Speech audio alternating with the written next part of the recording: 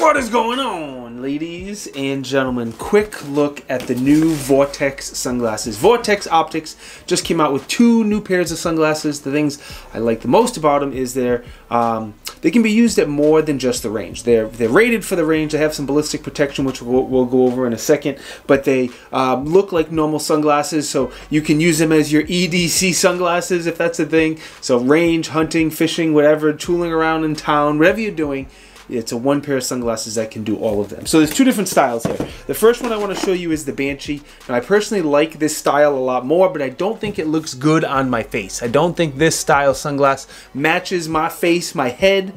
Nothing wrong with it, it's just I don't think this works well, which is too bad because I definitely prefer this style. I'll probably end up giving that away to a friend or a Patreon supporter. This one here is the Jackal.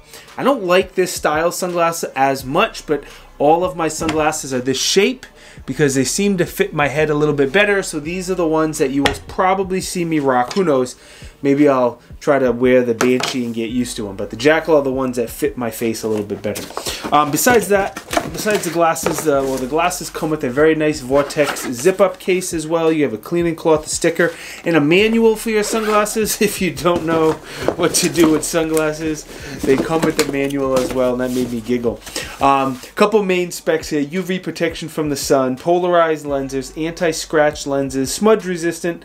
I don't know if any sunglasses is truly smudge resistant. Ballistic durability, so it's not going to take a direct hit, obviously, but it's ANSI and mil rated, so if it's blowback from steel targets or shrapnel or something like that, you do have some protection there. The lightweight, because they're a plastic frame, they're very, very lightweight. They have little non-slip tabs on the end, so they're going to be more likely to stay in place. They're Air Pro ready. Around your ears, they cut way, way up high, so they're going to be less likely when you're wearing Air Pro to push in your ears too much, so they might be, depending on your head, they may be a little bit more comfortable for you. Price. The MAP price on these is $129.99. I will put some links down below. If you want to go check them out, you can do so. How do I look with both of them on?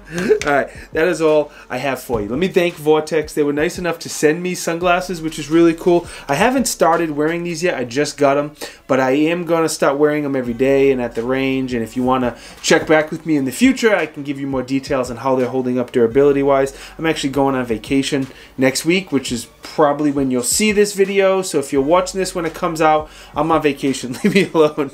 But I will wear them, and if you want to ask how the durability is in the future, feel free to do so. Alright, thank you to Vortex, thank you for Natchez for being the biggest supporter of this channel. Link to both are down in the video description. Thank you for watching. I love you, you're wonderful, be good, and I'll see you next time. Peace!